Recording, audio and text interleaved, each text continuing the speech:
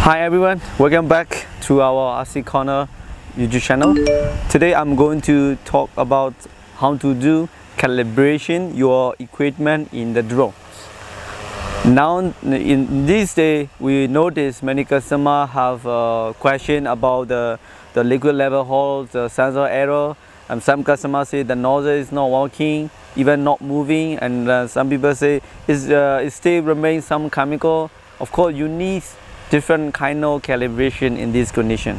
Let's have a look how we will do calibration. I will show how to do, because the course is after you use for a long time, or you change the region, you change the different surface, the system will show you error.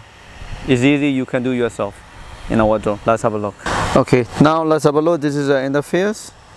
First we go, usually when there's some error it will show here. Okay, now we don't have error.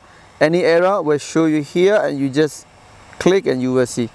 So first, normally some people have the error with your drone, the attitude is not stable or everything. You need to calibrate your compass. Okay, for the compass calibration, go to aircraft, advanced setting, click, and IMU and compass calibration.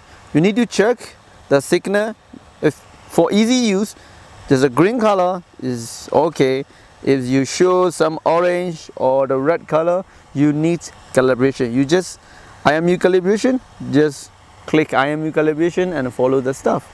And calibrate compass. For compass, the same thing, you just click, you just follow how to do, rotate your aircraft, you just follow the same stuff.